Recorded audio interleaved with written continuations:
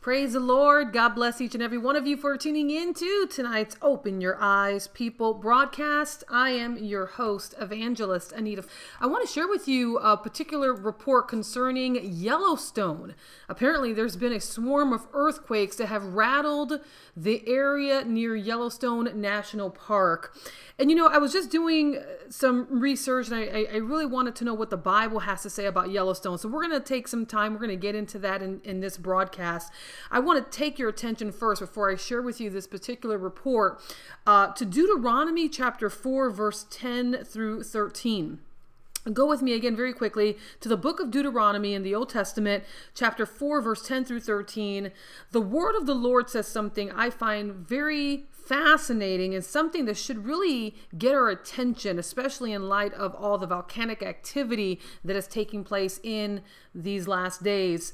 The word of God says as follows: concerning the day you stood before the Lord your God in Horeb, when the Lord said to Moses, gather the people to me, and I will let them hear my words, that they may learn to fear me all the days they live on the earth, and that they may teach their children. Then you came near and stood at the foot of the mountain, and the mountain burned with fire to the midst of heaven, with darkness, cloud, and thick darkness. And the Lord spoke to you out of the midst of the fire. And you heard the sound of the words, but saw no form. You only heard a voice. So he declared to you his covenant, which he commanded you to perform, the 10 commandments, and he wrote them on 2 tablets of stone. Folks, I really believe that the Lord is getting our attention with the massive amount of earthquake activities that have been taking place in these last days. And, you know, when we hear about the increase in seismic activity of earthquakes and volcanic eruptions, we really have to understand that the earth is going through what's called labor pains. And the Bible prophesied that that would take place in the last days. Now, the Ring of Fire is also known as the Rim of Fire, or the Circum-Pacific Belt. And it's a major area in the basin of the Pacific Ocean where many of the world's largest earthquakes and volcanic eruptions occur. As a matter of fact, the Ring of Fire has approximately 452 volcanoes. More than 75% of the world's active and dormant volcanoes lie on the Ring of Fire. Again, the Bible talks about birth pangs in a couple of areas in the scripture. As a matter of fact, the Gospel of Matthew chapter 24 verse 8 says, all these, talking about the signs of the times, are but the beginning of birth pangs. 1 Thessalonians chapter 5 verse 3 also talks about something very particular concerning birth pangs and peace and safety. It says, when the people cry out, when they start to say peace and safety, then sudden destruction will come upon them as labor pains upon a pregnant woman, and they will not escape. All right, so let me share with you this particular article that just came out earlier, actually within the past 12 hours. Again, swarm of earthquakes rattle area near Yellowstone National Park. Nearly a dozen earthquakes have shaken the area near Yellowstone National Park in the past 24 hours, according to the U.S. Geological Survey. You've had 11 earthquakes that have been reported near West Yellowstone, Montana, again, just within the past 24 hours, and then 34 more earthquakes have hit the same area in the past 30 days, according to the earthquake track. So here, when we hear about Yellowstone, when we hear about its increase in activity, that really should get our attention. There's a lot of volcanologists, scientists are terribly concerned about an imminent eruption. As a matter of fact, there was a particular expert that spoke on this back on August 29th, 2019. They put out a warning. They said, Yellowstone eruption, we're closer to a super eruption than what most people realize. They say that this would lead to a terrible catastrophe worldwide. And so know, first of all, that Yellowstone supervolcano is located in the state of Wyoming here in the United States. And Yellowstone supervolcano happens to be one of the most powerful volcanoes on the planet. And the last eruption that took place, according to the the math of scientists, happened on a major scale 640,000 years ago. Now, you have one expert that is warning that the next major eruption is very close. According to the U.S. Geological Survey, the chances of a Yellowstone eruption on a yearly basis is around 1 in 730,000. But with 640,000 years already having passed since the last major eruption, you have experts stating that Yellowstone is edging closer to exploding, but you have some that are saying, well, that could still be, maybe thousands of years away. But see, we know that the Word of God makes it very clear that with the Lord, a day unto the Lord is like 1,000 years, and 1,000 years unto a day. So it really could happen at any given time. Take journalist Brian Walsh. He wrote a book. It was a type of end times book. I don't know what the name of it is, but he actually explored the ways in which life on Earth could come to a complete halt when it comes to Yellowstone and it exploding. He said, and I quote, he said, "We're closer to Yellowstone's next super eruption than we are distant. But that day, should it come, it's gonna come, and we need to be prepared." However, when that day does come, there would be chaos, he says, across the United States, with repercussions being felt all over the world. He wrote that earthquakes around Yellowstone would gradually increase in both frequency and intensity as magma rushes towards the surface. Again, folks, this is something we've been talking about here at Open Your Eyes People for the past few years. And I actually want to play a soundbite before I go any further. Scientists are releasing a new warning about the threat of a massive supervolcano eruption, like the one under Yellowstone National Park in Wyoming. The European Science Foundation has released a 70-page report called Extreme Geohazards: Reducing the Disaster Risk and Increasing Resilience. It references the Yellowstone supervolcano. Now, Yellowstone's volcano doesn't look like some others because it's a caldera, or a crater. It's around ground level instead of towering into the clouds. But scientists say it covers a really enormous reserve of magma beneath the Earth's surface. We have a rendering of what scientists say this underneath that volcano, an ocean of molten rock, they tell us, that stretches for hundreds of miles. Of course, nobody needs to freak out right now at all. Scientists say there's only about a 10% chance of an eruption like this happening anytime this century. So there's a good chance you'll never see it. But 10%, I mean, that's not tiny. And the U.S. Geological Survey noted last year, even if Yellowstone does erupt, it could be a small incident, not some Armageddon type thing. Michio Kaku joins us now. He's a theoretical physicist, a professor, a best-selling author, and friend of the program. Give us some context on this, what we're talking about here.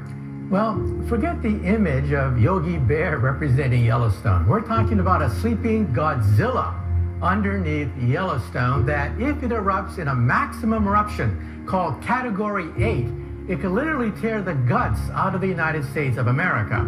Instead of having 50 states of the Union, we would only have 30 states of the Union. Now that's Category 8.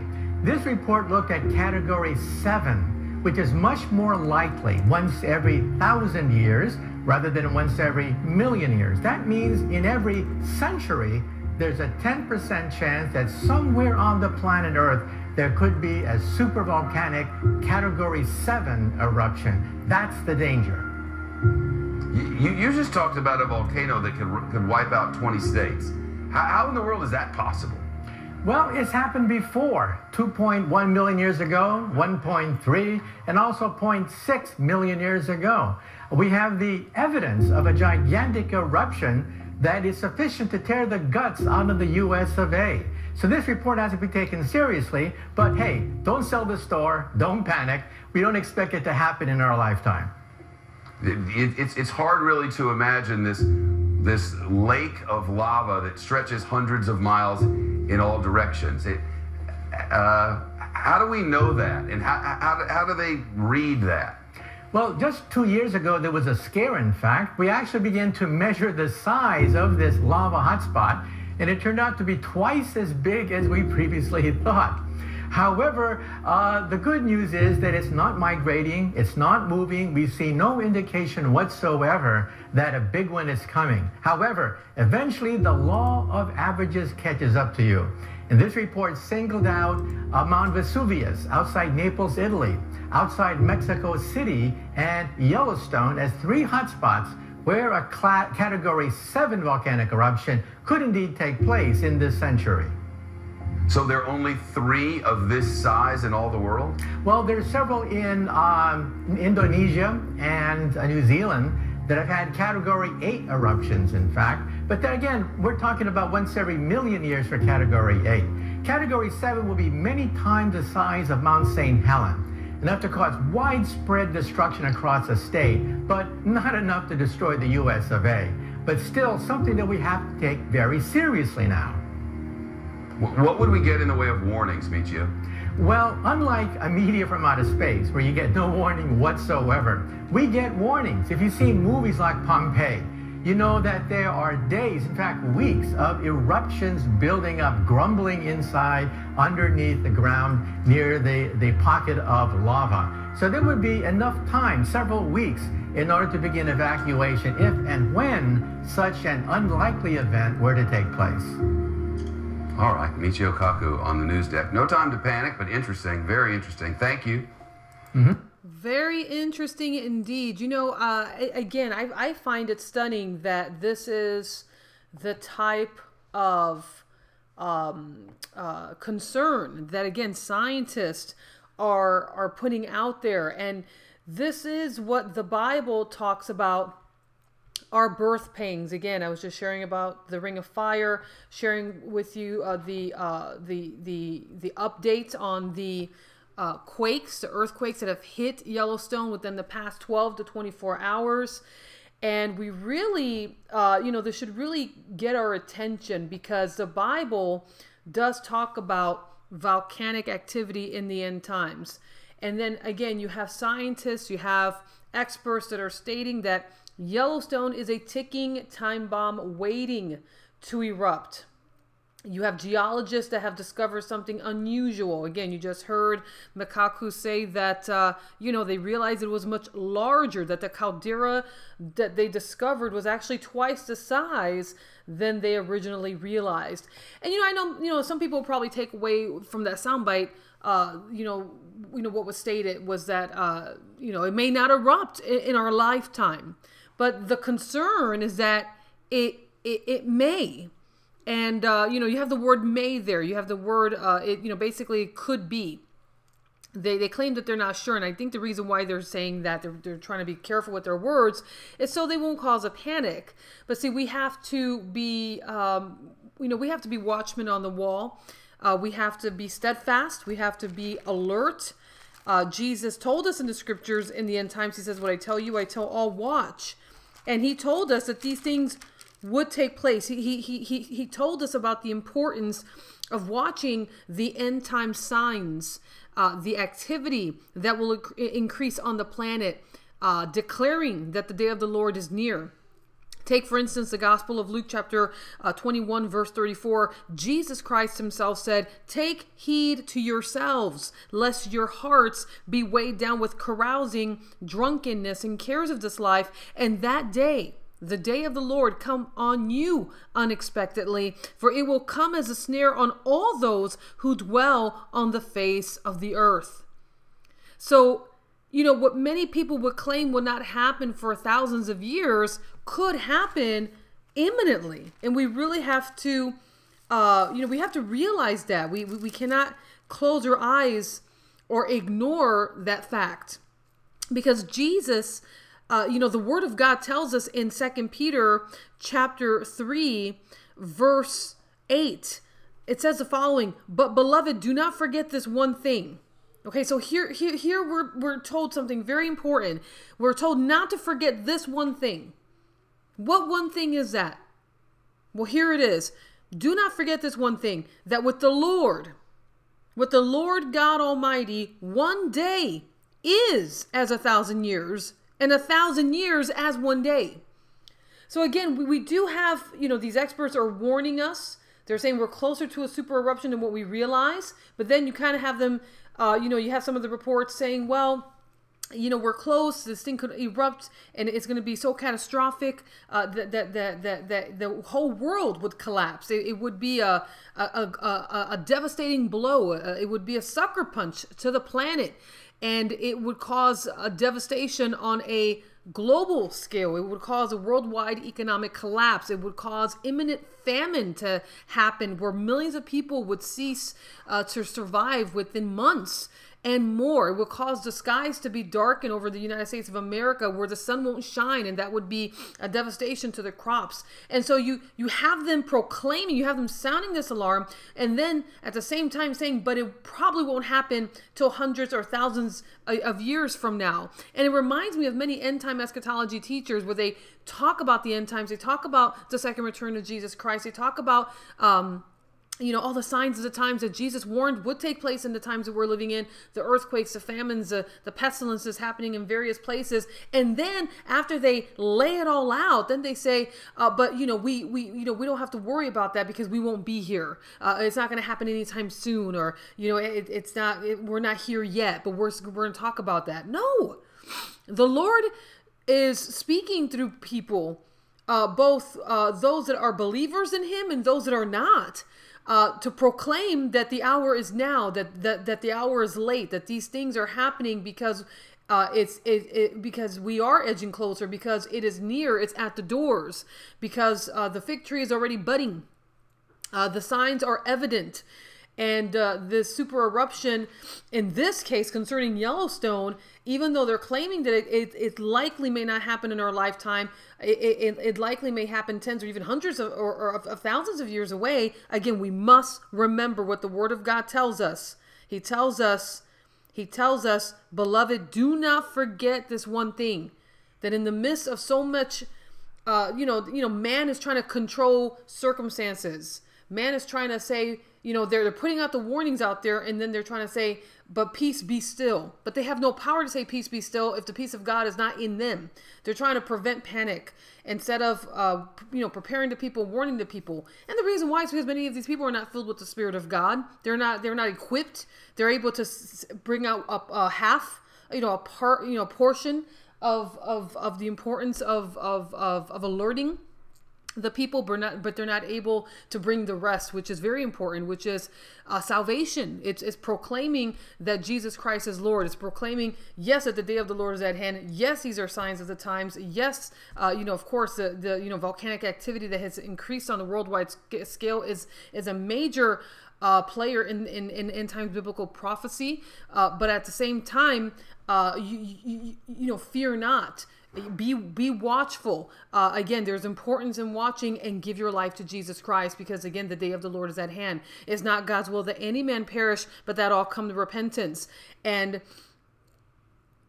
again, volcanic activity is a major sign of the end times. It's a major sign of soon coming judgment. I want to read a bit further in 2 Peter chapter 3. This time in verse 7, the word of God says, but the heavens and the earth, which are now preserved by the same word, are reserved for fire until the day of judgment and perdition of ungodly men. And then it goes on to say here, verse 10, actually I'll read in verse 9, but the Lord is not slack concerning his promise, as some count slackness, but is long suffering toward us, not willing that any should perish, but that all should come to repentance. And then it says the following in verse 10, hear this, but the day of the Lord will come as a thief in the night. So yes, even though God is long-suffering, even though it seems like, we can still be here for another tens of thousands of years, or we won't be here, we don't have to worry about any of this stuff, it's being talked about for a reason. It's being sounded out for a reason. The alarm is sounding for a very important reason. And the reason why is this, because the day of the Lord is at hand. The reason why is this, because with the Lord, one day is as 1,000 years, and 1,000 years as one day. The reason why is this, is because, again, it says here in verse 10, the day of the Lord will come as a thief in the night, in which the heavens will pass away with a great noise. The elements will melt with fervent heat. Both the earth and the works that are in it will be burnt up. That almost sounds like, to me, a number of super volcanoes being active in the world at the same time. That sounds like, it sounds like Revelation. There's a scripture in the portion in the book of Revelation that talks about, cosmic disturbances. It talks about what I just shared with you here in 2 Peter. I'll share with you now in Revelation chapter 6, verse 12. The word of God says, I looked when he opened the sixth seal, and behold, there was a great earthquake. And the sun became black as sackcloth of hair, and the moon became like blood, and the stars of heaven fell to the earth, as a fig tree drops his late figs when it is shaken by a mighty wind. Then the sky receded as a scroll when it is rolled up, and every mountain and island was moved out of its place. The kings of the earth, the great men, the rich men, the commanders, the mighty men, every slave and every free man hid themselves in the caves and in the rocks of the mountains, and said to the mountains and rocks, fall on us and hide us from the face of him who sits on the throne and from the wrath of the Lamb. For the great day of his wrath has come, and who is able to stand? So again, earthquakes volcanic activity in the end times is a major precursor to the day of the Lord. Is a major precursor to the second return of Jesus Christ. I want to also share with you Psalm chapter 104, verse 32. Psalm chapter 104, I'll read it a bit in context. I'll read it from verse 31 through 33. It talks about I'll share with you. It says here, may the glory of the Lord endure forever. May the Lord rejoice in his works.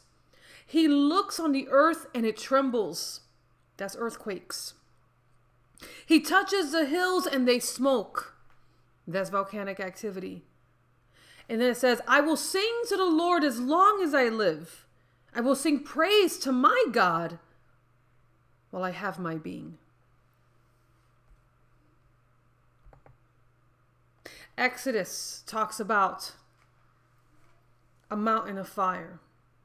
Exodus chapter 19, verse 17 through 19 says, Moses brought the people out of the camp to meet with God. And they stood at the foot of the mountain. Now Mount Sinai was completely in smoke, because the Lord descended upon it in fire. Its smoke ascended like the smoke of a furnace, and the whole mountain quaked greatly. And when the blast of the trumpet sounded long and became louder and louder, Moses spoke, and God answered him by voice. Folks, God is speaking to each and every one of us in these end times, and he's declaring that his day is coming. He's declaring that the day of the Lord is at hand. Psalm chapter 144, verse 4 through 6 says, man is like a breath. We must give our lives to Jesus Christ. There is no salvation in anything else or anyone else except through Jesus. Man is like a breath. His days are like a passing shadow. Bow down your heaven, O Lord. Bow down your heavens, O Lord, and come down. Touch the mountains and they shall smoke. Touch the mountains and they shall smoke. Folks, he is touching mountains in these end times. Flash forth lightning and scatter them. Shoot out your arrows and destroy them. You know, when I talk about the day of the Lord, I talk about something very, very prophetic and biblical and very terrifying. And, you know, the day of the Lord is mentioned throughout Scripture for a very important reason, because it is the Lord himself that will be coming. And when he comes, it is not to be it's not to be the world's friend. God is so jealous over us. He says to be a friend of the world is to be an enemy of God. And so we really have to understand that when he comes, he's looking, Jesus himself even said, when I come back, will I find faith on the earth? When I come back, will I even find faith on the earth?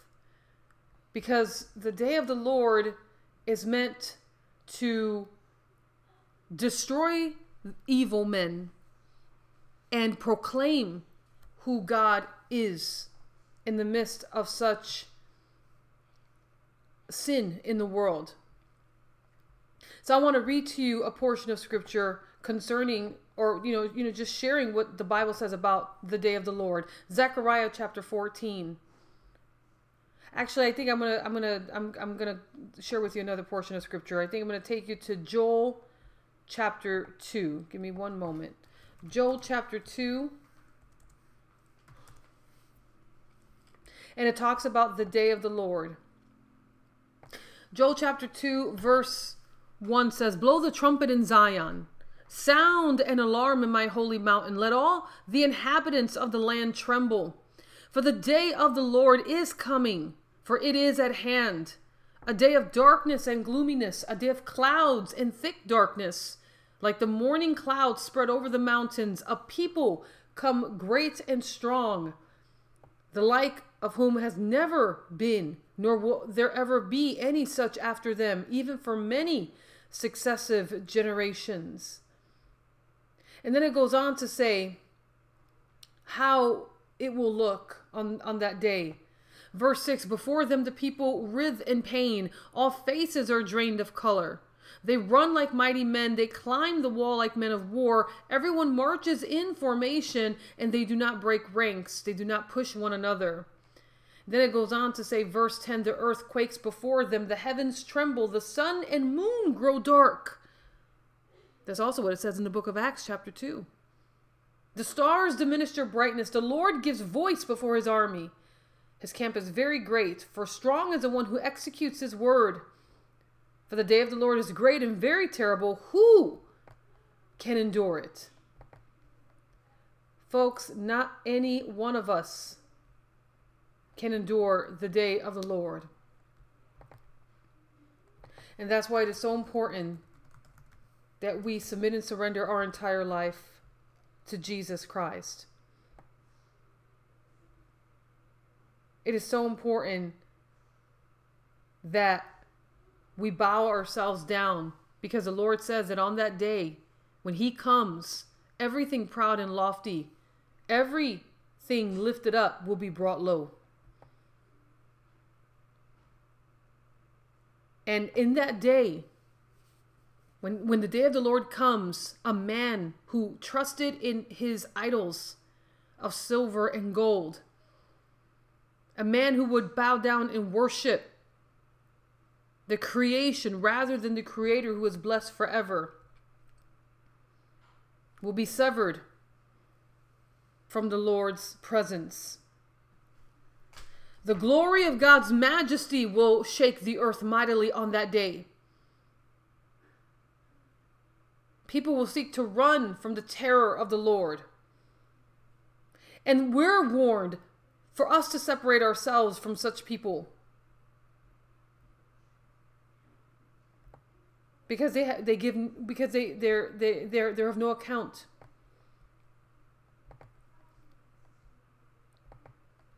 So let it be that we are heeding the word of the Lord in these end times, and we're heeding the signs that are that are happening around the world.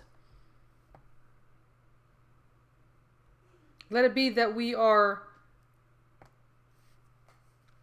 found in the faith of Jesus Christ, and we are not, we're unashamed, because he is coming again. He's coming again, and every eye shall see him, even them that pierced him. The word of God says in Isaiah. The word of God says in Revelation, excuse me. Every eye shall see him, even them that pierced him. And again, the lofty looks of man will be humbled.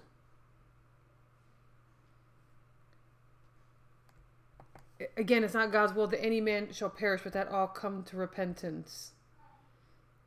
And we're told to humble ourselves. He who humbles himself will be exalted, and he who exalts himself will be humbled. I want to read another portion of scripture to you, this time found in Amos chapter 5, that talks about the day of the Lord. And it says here in verse 16, therefore the Lord God of hosts, the Lord says this, there shall be wailing in all streets. They shall say in all the highways, alas, alas, they shall call the farmer to mourning, the skillful lamenters to wailing. In all vineyards there shall be wailing, for I will pass through you, says the Lord. Woe to you who desire the day of the Lord. For what good is the day of the Lord to you? It will be darkness and not light. It will be as though a man fled from a lion and a bear met him. Or as though he went into the house, leaned his hand on the wall, and a serpent bit him. Is not the day of the Lord darkness and not light? Is it not very dark with no brightness in it? That is how he describes his day, his coming. So many people are excited about the second return of Jesus Christ, and I'm looking forward to Jesus, beaming me up, Scotty. I just look forward to him coming and just getting me out of here, and me kind of tapping him on the shoulder, kind of like a homeboy does to another homeboy, and say, man, what took you so long? I was waiting for you. It's about time you came. It's not going to be like that. It's not going to be like that. The day of the Lord is going to be a time of great travail. And many will fall on that day and will rise no more. I pray that each and every one of you give heed to the words that come from the Lord's mouth tonight, and that you give God glory, and that you are aware and that you're being led by the Spirit of God to proclaim him to others and to be in his presence. We must be in the presence of God for as long as we live. This is not the time to be unprotected or to just to kind of, it's not the time to leave God. I saw an article earlier today where a person, a well-known, I don't know if he was a singer. I may be able to kind of bring it up here. I have my laptop in front of me, so maybe I'll be able to get it here. Give me one moment. But he was a well-known fella. I don't know if I've ever even heard of him, but I guess many Christians have. Christian rock band members react to lead singer of Hawk Nelson revealing he does not believe in God. Folks, this is exactly this is a very wrong thing to do. This is the very last thing anyone needs to do, is to leave God or to claim that they have fallen away from the faith in these end times. It's like being on the Titanic and rejecting your life vest or the raft that's available to save your life. And say, no, I don't need it. I don't believe in it. I'll be fine on my own. I'm a good swimmer. Not realizing that the suction alone of the vessel that's being pulled down by the weight of the ocean will suck them in as well. So in all that's taking place, in the times that we're living in the times of great apostasy that we're living in, the falling away happening right now,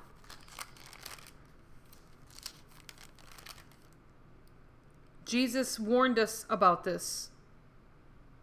We must be sanctified by the word of God.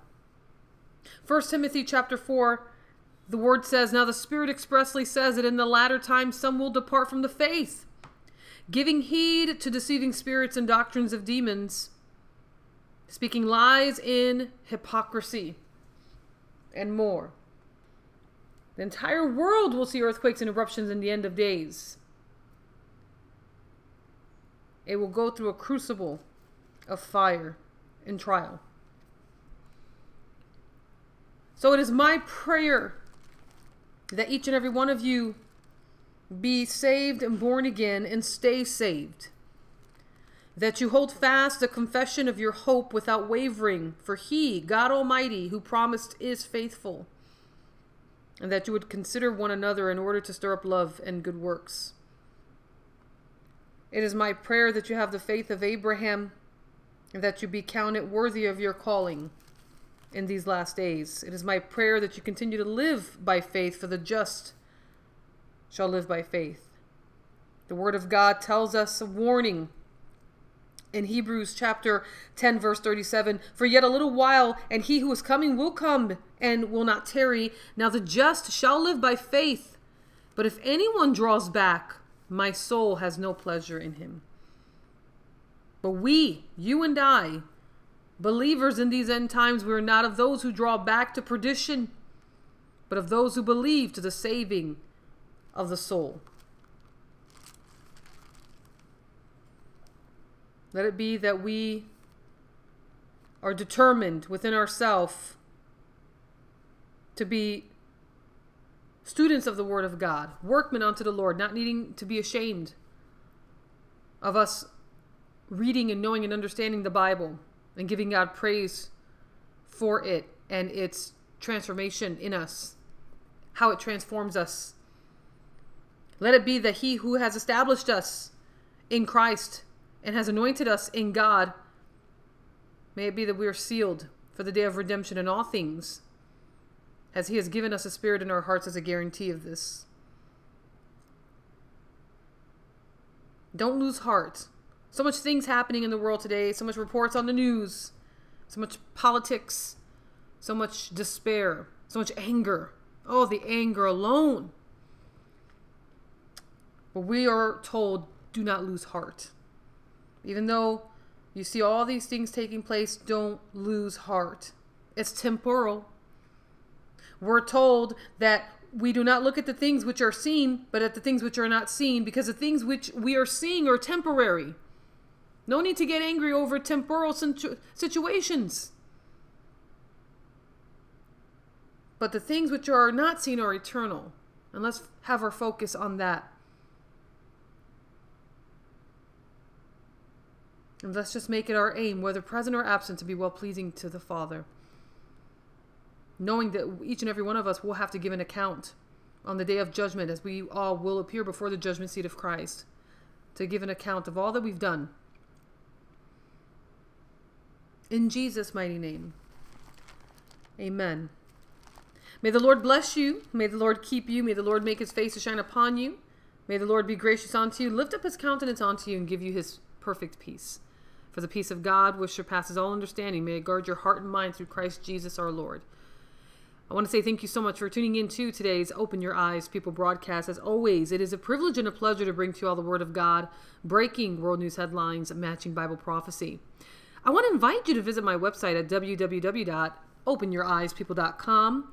Again, www.openyoureyespeople.com. We are celebrating 10 years of full-time evangelistic ministry and God's faithfulness through it all. And so we want you to celebrate with us by learning more about my ministry, engaging yourself in all that we have to offer, and maybe even showing your congratulations, showing your support by placing a donation towards the work of this end-time ministry. You know, your donations help make it possible for us to do what we get to do in preaching the gospel to every nation across the globe through these broadcasts.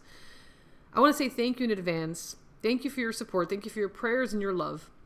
May God Almighty protect you and keep you safe under the shadow of his wings in these end times. Again, our website is www.openyoureyespeople.com, www.openyoureyespeople.com. Our mailing address is P.O. Box 218, Schertz, Texas 78154. Again, P.O. Box 218, Schertz, Texas 78154. All right, my friends, until the next time, may you all be richly blessed. In Jesus' name, bye-bye.